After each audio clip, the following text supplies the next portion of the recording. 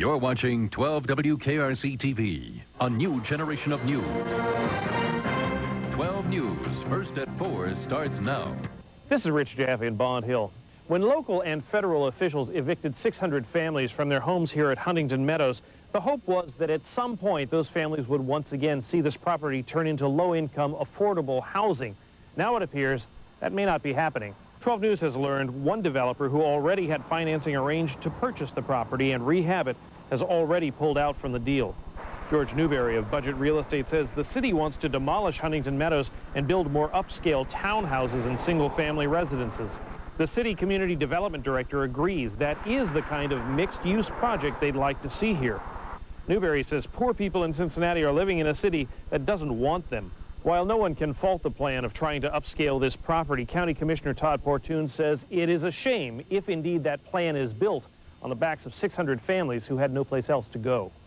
This is Rich Jaffe, first at 4. And at 6, did Cincinnati officials have something to gain from the eviction of more than 600 families from a local apartment complex? 12 News reporter Rich Jaffe investigates on 12 News tonight at 6. You're watching 12 WKRC TV, a new generation of news. 12 News at 6 starts now.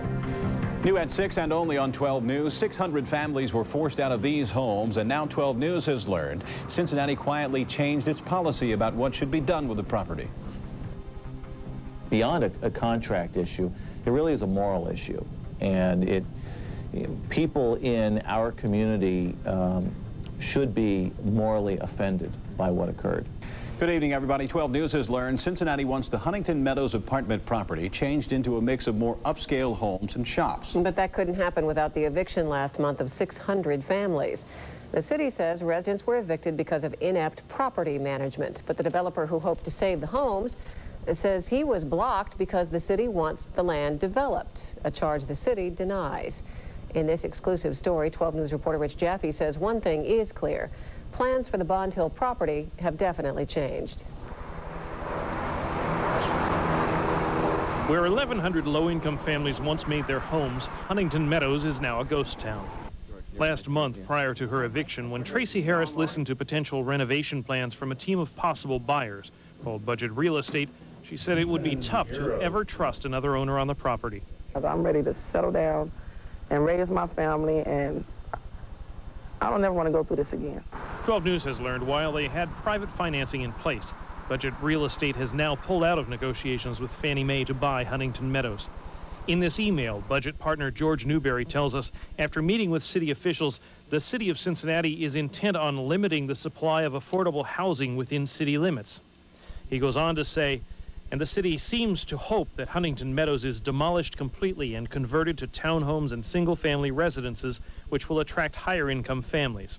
Cincinnati's Community Development Director Peg Myrtle says Newberry's assessment of what the city would like to see here isn't too far off base.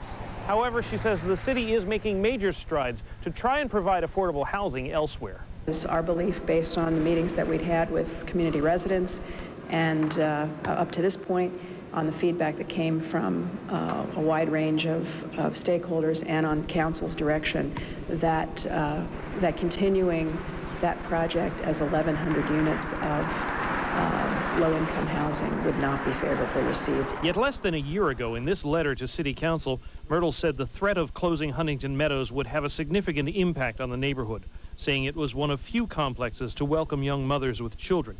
But in a matter of weeks this fall, hundreds of families were forced out of their homes in an effort to empty the buildings so they could be sold.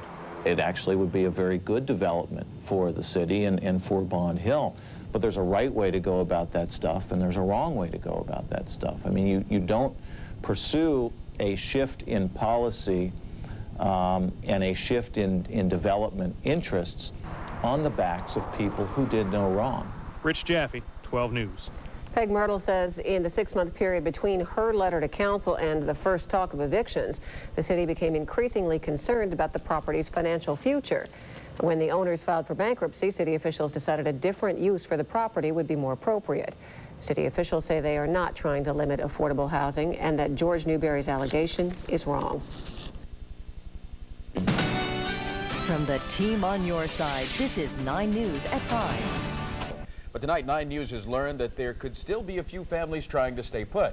9 News reporter Steve Johnson live tonight in Bond Hill with more on that story. Steve? Well, Clyde, take a look over my shoulders. You'll see a lot of boarded up windows and doors here at Bond Hill. Now, that would probably give you the impression that everyone's gone. This place is empty. We got that same impression when we knocked on at least a dozen doors. But tonight, there are a lot of rumors about at least 2 families trying to stay right here. The writing is on the wall at Huntington Meadows. It's a ghost town. I heard the people basically they are illegal, you know. But 9 News has learned there could be people living behind these boarded up windows. We went to the management office to see what they've heard. They wouldn't go on camera, but you can hear what little they had to say. Is there anyone living in any of the apartments? I don't know, to be honest with you. So if they're here, they're not supposed to be, though, right?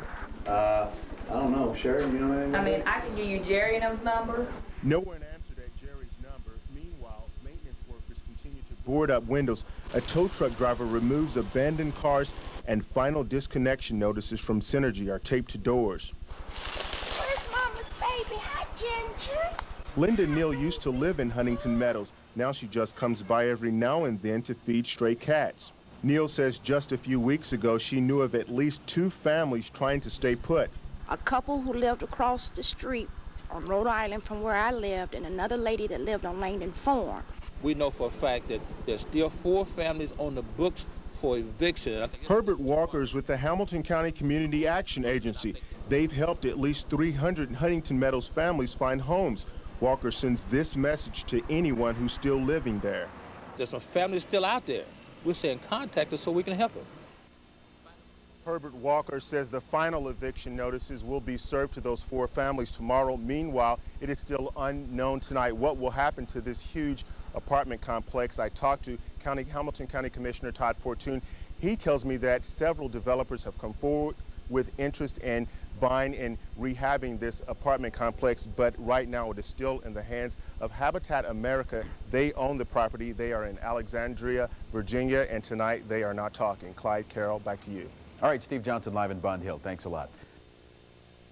You're watching 12 WKRC TV, a new generation of news.